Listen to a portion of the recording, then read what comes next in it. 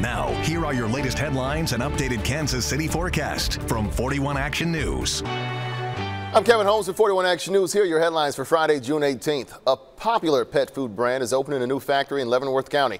Hill's Pet Nutrition announced it will move into the Tonganoxie Business Park and hopes to begin construction later this year, opening in 2023. The company also plans to hire at least 80 people by 2025. Wyandotte County hopes $500 and other cash prizes, will encourage more people to get vaccinated. For the younger age, we're talking ages 12 to 17, health leaders are offering Worlds of Fun passes as well as dinner and game passes to Dave & Buster's. For those 18 and older, well, the health department will draw 3 names each day for a $500 Visa gift card. Anyone who lives in Wyandotte County and gets vaccinated at a health department is eligible.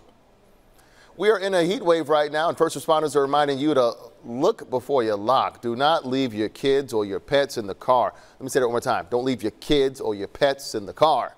The car's temperature can heat up 20 degrees in just 10 minutes in the sun. Also, contrary to some beliefs, cracking the window a little, it does nothing to cool the car off.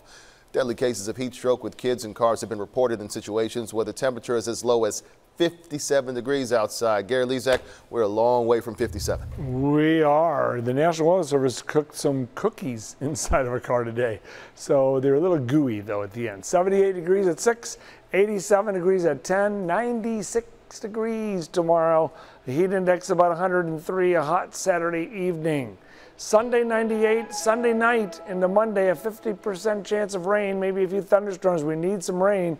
Cooler Monday into Tuesday and then right back up into the 80s Wednesday and into Thursday. So I'm looking forward to this big cool change. Remember to get your news and weather anytime at kshb.com.